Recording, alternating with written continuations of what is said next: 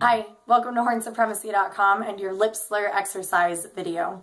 This exercise is designed to help build the muscles that form the embouchure, which we use to make sound on the French horn. So it's going to help build up all those muscles to have a nice strong embouchure. It's also going to train your ear to hear where the different partials are supposed to be for each combination of the valves.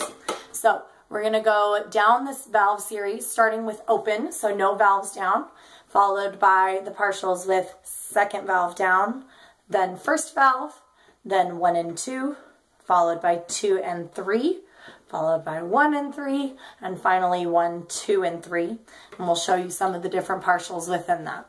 So it'll display on the screen as you hear them.